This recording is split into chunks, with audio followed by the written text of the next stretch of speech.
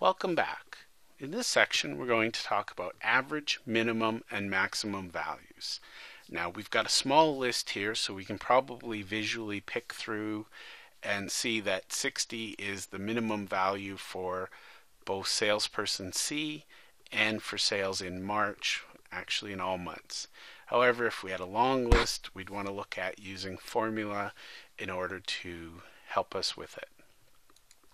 Now, when you're typing a formula, one of the things I strongly recommend is that you use lowercase letters, and I'll show you why in just a second.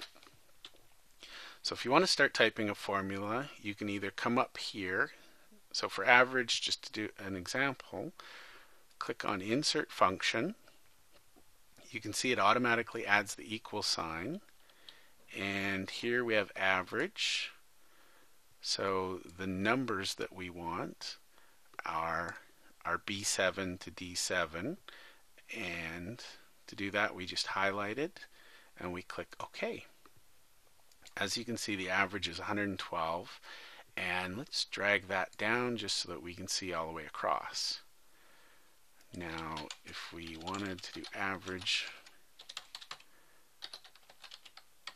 now again, this is absolutely the worst way you could do this, but it's the easiest and it's easiest to demonstrate. So again, if you don't want to use the function bar, you can start typing and you can see Excel suggests formulas as you go, and it even gives you the formatting. In this case, we'll just highlight and Excel will say from B7 to B9, and we'll close the bracket. As you can see, I've entered it in small caps. When I press enter, if we go back, Excel capitalized it. What that means is that the formula is correct. So if you use lower caps as a rule and Excel doesn't capitalize it, you know that somewhere in that formula, so if I delete that, Excel won't uncapitalize once it's already there. But as you can see, I put in a small g, it's now capitalized. And we'll run that across. Okay, so that's a good way. You can see the average.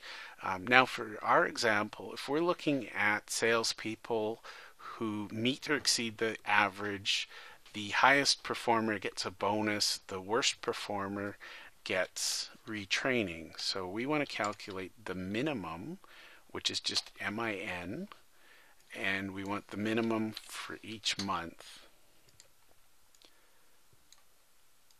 And likewise, we want the maximum, and so again we type in equals max. Now normally, again, if you're stuck, you can use this format, the function wizard. I know these formulas fairly well, so I just type min. And now maybe we want to see how each salesperson is doing in a particular session. Now instead of keying in the formulas, you can see I've highlighted both of these. Now if I drag down, Excel copies the relative formula. So that's just a quick little way to do a little bit of number crunching, and I realize these calculations may seem a little bit ridiculous in such a short list, but if we had pages and pages, hundreds of salespeople, you could very easily spend a lot of time manually filtering, whereas when you look at this, you can quickly see in this month, in this quarter, the worst performing was this, the best performing. So ironically, our worst and best numbers come from the same person. So again, you can see with the simple formulas, you can actually add very basic analysis to the spreadsheet.